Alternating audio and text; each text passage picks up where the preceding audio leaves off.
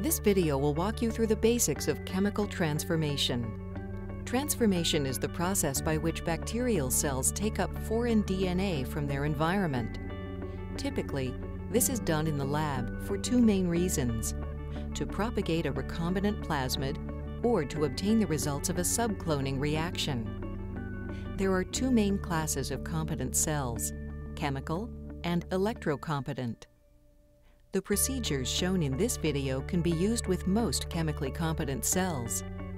We are focusing on the protocol provided with Invitrogen's top 10 strain of comp cell. First, let's talk about storage conditions and what comes with your kit.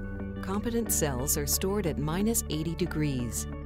Invitrogen's kits come with vials of competent cells, transformation instructions, a vial of S.O.C medium, and a PUC-19 transformation control. The one-shot top 10 kit used in this video comes with vials containing 50 microliters of competent cells, enough for one transformation per tube. The competent cells must remain frozen until just before you are ready to use them. If they thaw too soon, it can affect the transformation efficiency.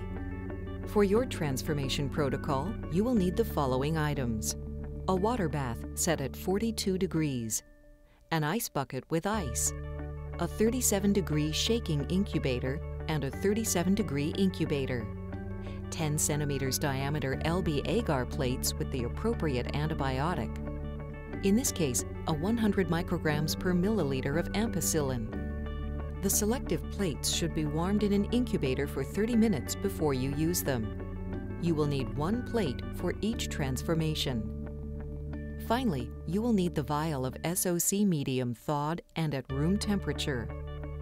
The first step is to mix the comp cells and the plasmid DNA of interest. Briefly centrifuge the DNA and put it on ice. This DNA can be from a ligation reaction or plasmid DNA you wish to propagate. Next, thaw on ice one 50 microliter one-shot vial of cells for each transformation reaction. Pipette 1 to 5 microliters of your DNA samples directly into each vial of competent cells. Mix by tapping gently and not by pipetting up and down. Your remaining ligation reaction can be stored at -20 degrees. We also highly recommend setting up a transformation control with the PUC-19 provided to ensure the transformation was performed correctly and the competent cells were at the expected competency. Add 1 microliter of the PUC-19 control plasmid to 50 microliters of competent cells and tap gently to mix. The next step is to incubate the cells on ice for 30 minutes. Next is the heat shock step. This is harsh on the cells, so be sure not to mix or shake the vial. Incubate for exactly 30 seconds in the 42-degree water bath. After the incubation, remove and place on ice. Now the cells are allowed to recover from the transformation and are grown in rich S.O.C medium. Add 250 microliters of the pre-warmed S.O.C medium to each vial. Next, place the vials in a microcentrifuge rack inside the shaking incubator, or tape the vials on their sides to the shaking platform in the incubator. Shake the vials at 37 degrees Celsius for 1 hour at 225 RPM. If you do not have a shaking incubator, you can add the vials to a 37 degrees Celsius regular incubator. Once the cells have recovered, it is time to plate them. The antibiotic you added will select only transformed cells. Pipette 15 microliters from the individual vial onto its own labeled LB plate. The remaining transformation mix may be stored at 4 degrees and plated the next day if desired.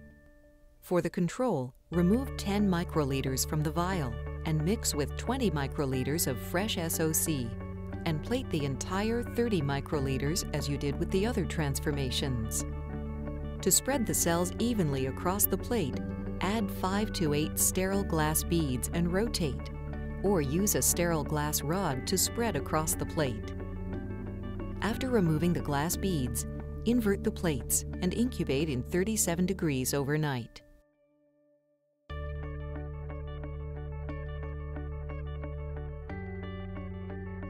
plasmid containing the antibiotic resistance marker that allowed them to grow in the presence of the selection antibiotic. The PUC19 control plate will have a larger number of colonies than your ligation plates. Many people also use blue-white screening for selecting their clones. Each of these is a transformant and has taken up the plasmid containing the antibiotic resistance marker that allowed them to grow in the presence of the selection antibiotic. The PUC19 control plate will have a larger number of colonies than your ligation plates. Many people also use blue-white screening for selecting their clones. So what happens if you go to the incubator and your transformation did not work and you have no colonies? Transformation works almost every time, but occasionally it doesn't. Here are some areas to check. Ensure the antibiotic in the agar plates matches the clone resistance marker and is at the correct concentration. Impurities in your DNA sample can also affect transformation. Ensure phenol, proteins, ethanol, and detergents have been removed from the DNA. Ensure there is not an excess of DNA or volume. Also, ensure the competent cells have been handled correctly. Use immediately after thaw and do not vortex. Ensure the incubators and water baths are at the correct temperature setting. For more troubleshooting tips or information on all competent cell strains, visit www.invitrogen.com/compcells.